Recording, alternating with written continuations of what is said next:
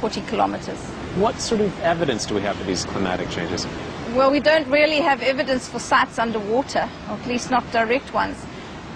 But what we do have is a great deal of evidence for global climate changes over the long term.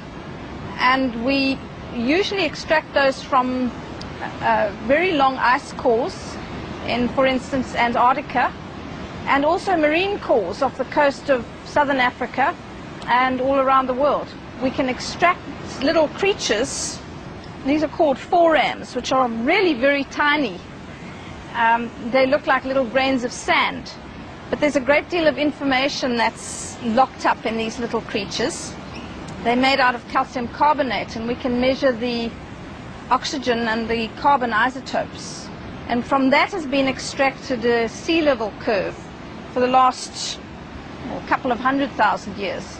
And that tells us a lot about what sea levels were doing and what the ice caps at the North Pole and the South Pole were doing. Between 70 and 50,000 years ago, those ice caps were expanding. We're talking about a worldwide catastrophe brought about by monumental changes in climate. The world was in the grip of an ice age. The polar ice sheets had expanded southwards, locking up much of the world's moisture as ice. Deserts in Africa grew, and sea levels everywhere dropped, leaving caves on the South African coast high and dry. Inland, lush pastureland turned to desert, and prey became extremely scarce. Hunters who once had easy pickings now found themselves desperately searching for food.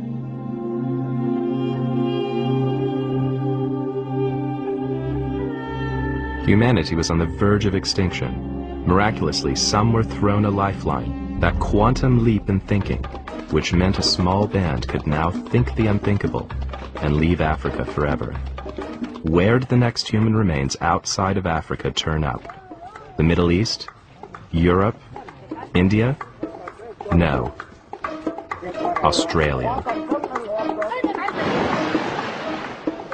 You think that's impossible? I thought so too, but guess what? That's where our ancestors turn up next, and no one knows how. There's no evidence of a journey by foot, and 6,000 miles of open ocean tell me that sailing was out of the question. So how did the descendants of the Bushmen get to Australia without leaving a trace? Maybe the answer's there. Let's go find out.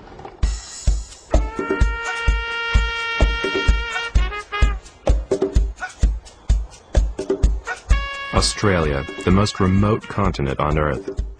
Yet after our ancestors left their home, this is the very next place where we find their bones. How did they get here, and why is there no evidence of their journey?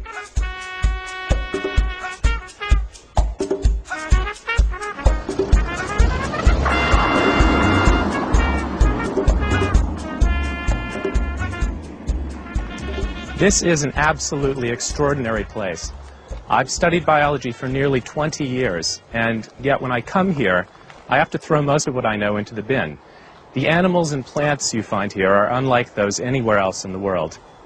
That's because the last time Australia was connected to the other continents in the main line of mammalian evolution was over 100 million years ago. What this means for our story is that when we get to Australia, we find that humans are the only primate species living here. That means they must have come here from somewhere else. Mankind had to be an African import. The most obvious route would have been along the coastline of southern Asia, but so far there isn't one scrap of archaeological evidence that they came this way. Neither has a trace of their presence been found in the genes of those living along the route. Something doesn't add up. So I'm off to Lake Mungo in western New South Wales. I've come here to try and find out if the first Australians really show up as early as people suggest.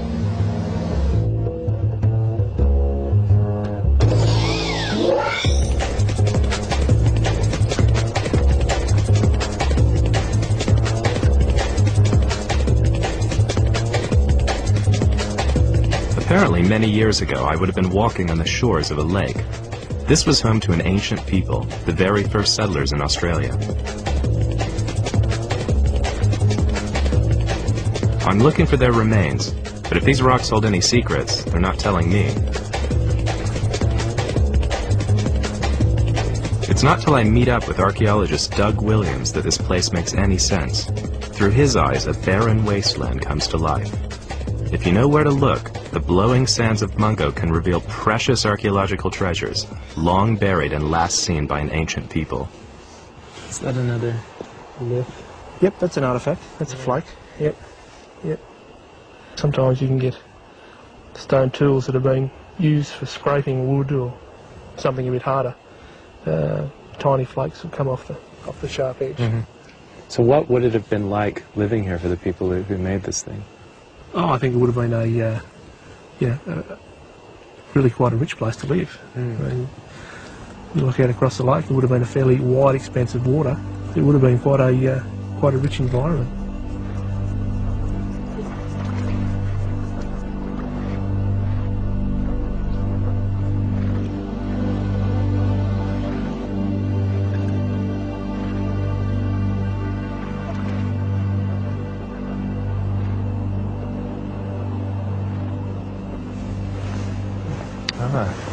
It's like a bit of charcoal or something.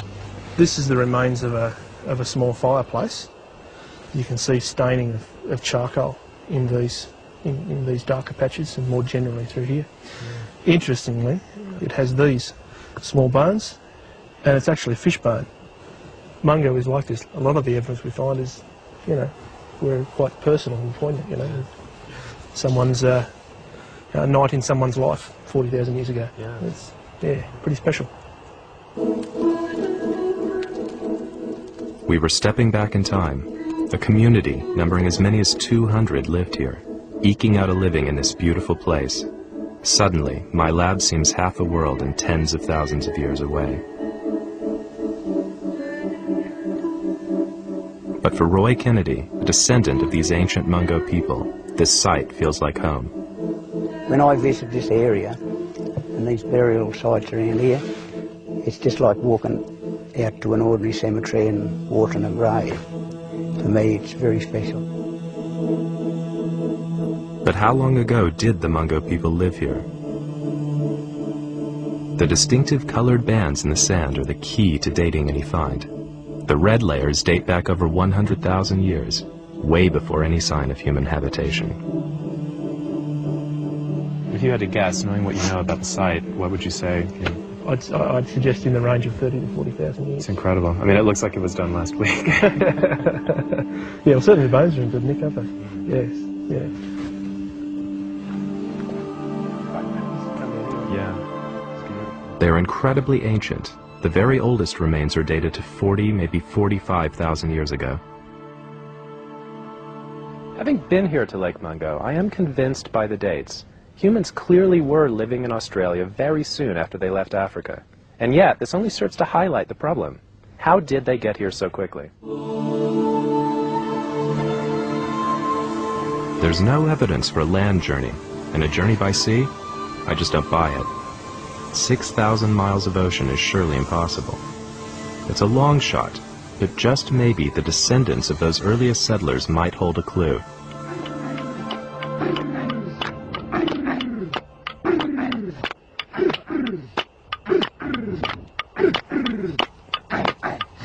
The Aborigines are famous for their tradition of oral history.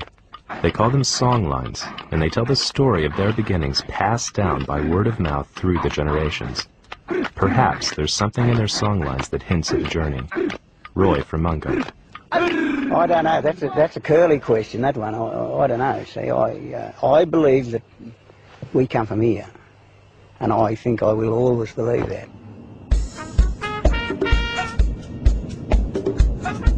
I've hit a dead end, but I've got the bit between my teeth and I'm heading north to Laura in Queensland.